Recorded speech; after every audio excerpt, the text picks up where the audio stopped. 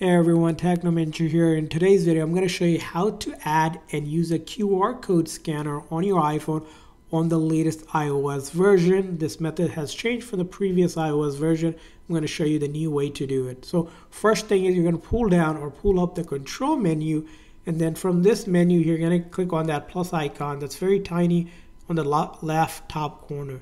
So once you click on that, it's going to get into this edit mode, and then we're going to add a control by tapping over here.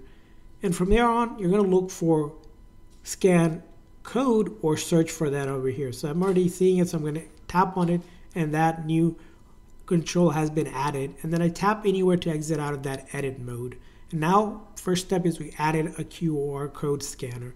Now, anytime you want to use it, you simply pull down or pull up that control center and then tap on it, and it's going to activate the QR code scanner, which just looks like this. And then you're going to take your QR code and simply scan it, and it will read your QR code whenever you point your camera to it. So basically, your camera acts as a QR code. Additionally, you can also use a flashlight if it's in a dark spot because it needs to be well lit, so it can read the QR code that you point at it, which I'm going to show you now.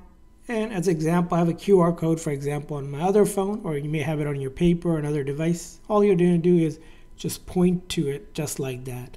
And once it points to it, it will automatically either let you click the link or take you to the page. The QR code I scanned, as you can see here, was to Wikipedia, and it took me to Wikipedia. So that's how you use it.